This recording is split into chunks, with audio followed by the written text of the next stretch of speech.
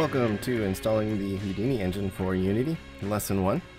So in order to get all this functionality inside of Unity so we can actually import our OTL files and create all this awesome proceduralism inside of the Unity editor, we need to install the Houdini engine.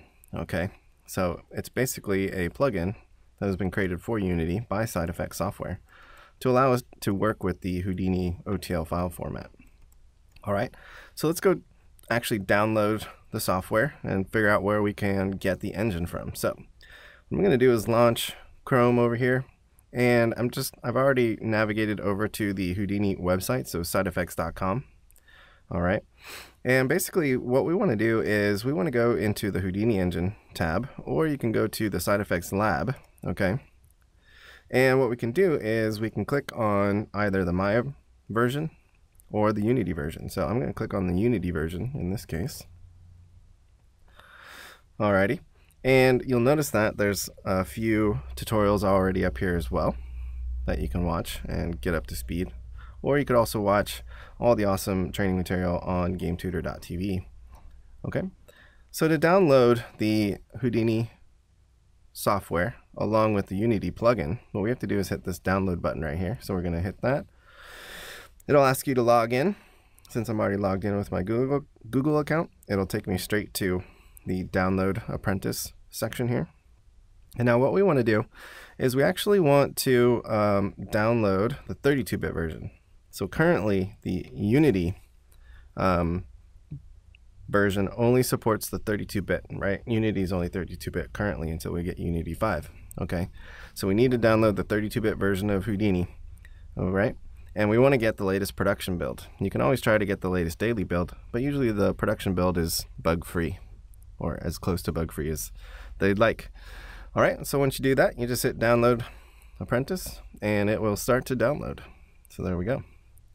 So we're going to let that download, and then I will be right back when it is completed. All right, so we've finished downloading. I'm going to just show in the folder here where that file is, and so I am going to launch this particular version right here, this executable, and go to Windows 8. Made sure that there's nothing dodgy with the software there. Alright, so it's going to go and install the software for me. And there's just a couple things to keep in mind while you're working with this. So I'm going to minimize all this stuff so we can see Gatu here, our gametutor mascot. Alright, so basically there's just a couple things that we have to make sure that we turn on when we are installing the latest version of Houdini. The other thing to note also is that Side Effects is updating this quite often. So currently, because this is an experimental plugin for Houdini and Unity together, they update the licensing every 30 days. So you might notice that your Houdini will break after about 30 days of using it in Unity. It's no problem. Basically, we just have to reinstall the latest Houdini version and then replace all your files. So we'll go over that, and I'll mention it when we are actually setting it up in Unity as well. So I'm going to hit I agree, and we want to make sure we select the Apprentice licensing for now. And then what we're going to do is include the Houdini for Unity experimental plugin. All right.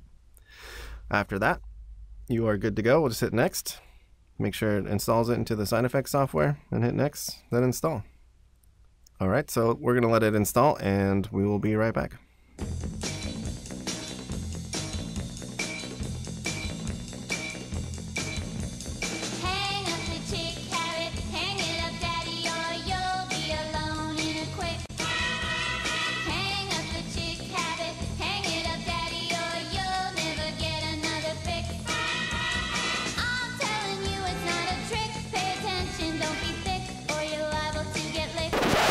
Alright, so once the installer gets to the point where we need to tell Houdini to install the license, all we need to do is just hit next on this button, and it will install the free Houdini Apprentice license. Or if you've actually paid for a license of Houdini, you can always check that button. But for now, we're just going to use the free version.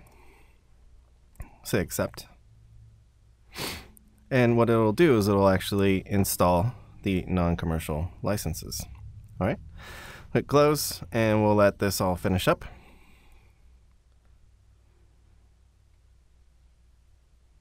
All right, so we're finished. Now we have Houdini 3.376, so that's the latest production build. All right, so now what we need to do is actually go into Unity and get everything set up for the engine. So we will do that in the next lesson. Thanks so much.